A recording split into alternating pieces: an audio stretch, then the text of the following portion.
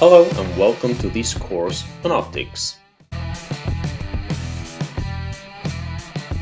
What is optics? Well, it is the study of light. And what is light? Well, that's a bit more critical question. Let me change it for what is physics? Well, physics is the study of nature, of the whole universe. Physics aims at describing the universe, but be careful.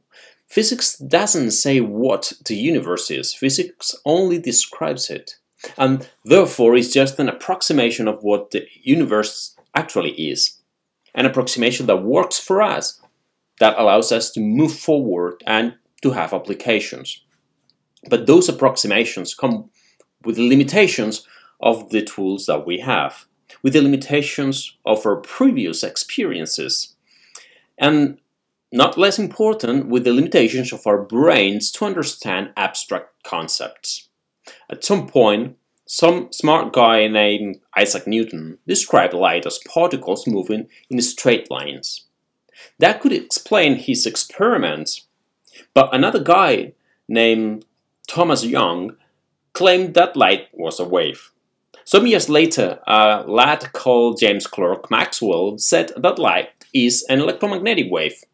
And a bit later, a fellow called Albert Einstein said again that light can be thought as particles. So, what is light? Well, to me, the best answer is that light is light. It behaves as light, but if we need to describe it in terms that we can handle, it happens that its behavior is both as a particle and as an electromagnetic wave. Depending what aspect of optics you're studying, what application you're looking for, you will focus onto a wave description, a particle description, or even a quantum description of light. When we consider light as particles, so-called photons, they have an energy given by E equal to h nu, where h is Planck's constant and nu is the frequency of the photon. When we describe it as an electromagnetic wave, we'll talk about its frequency and its wavelength, lambda.